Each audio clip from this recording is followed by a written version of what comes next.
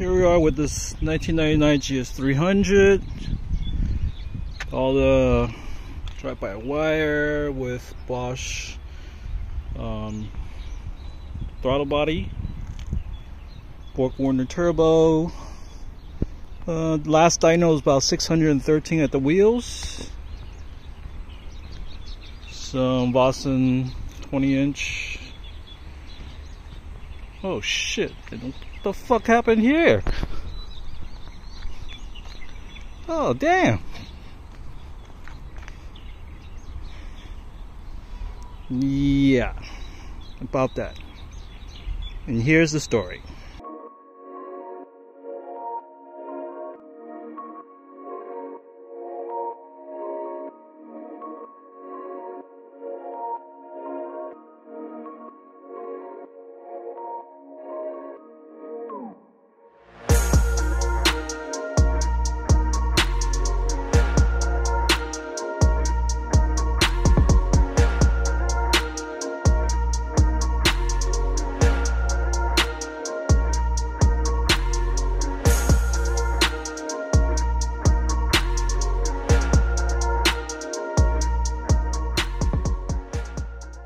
Be performing a HP swap into our Lexus GS300, and these are the components that we'll be using in the swap, including the in-power developing oil pan, 8AN oil cooler kit, OEM shifter, the HTC tuning TCU, and entire kit by DomiWorks. Included in the box are the following hardware.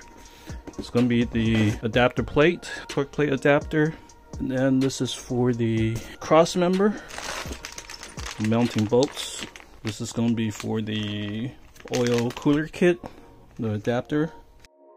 This is for the mounting the cross members, and then this is the bushings that goes on the OEM bushings from BMW. Last but not least, this is going to be the adapter from the output shaft to the guibo from the Aristo or the LS400.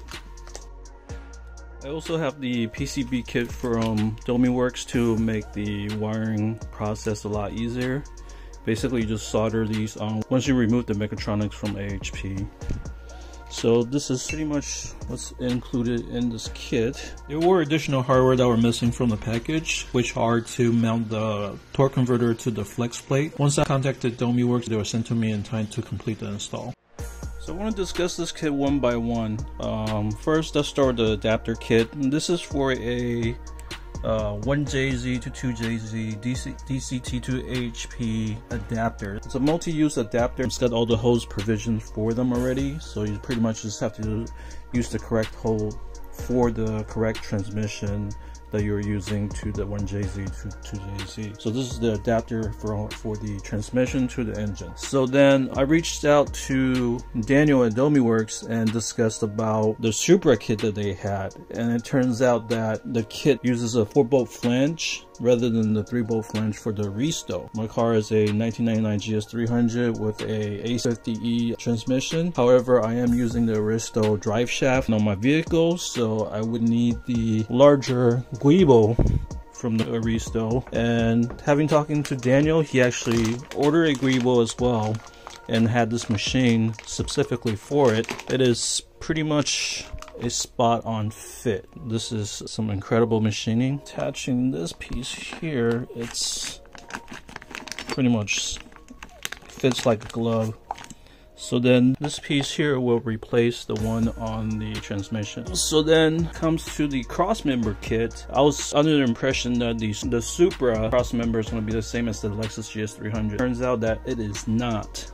The Supra cross member is actually straighter, and the one on the GS300 actually has more of a curve to it. The Supra kit will not directly fit, so Daniel actually purchased a cross member and developed this cross member separately for the GS300 98 to 2004, 2005.